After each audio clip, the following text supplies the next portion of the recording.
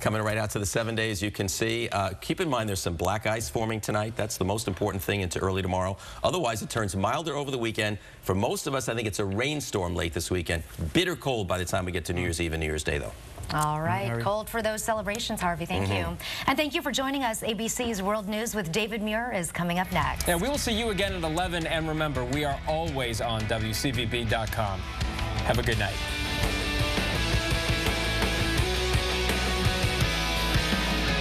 For Morning Tonight, thanks for making NewsCenter 5 Boston's most watched local news. WCVB NewsCenter 5 is Boston's news leader.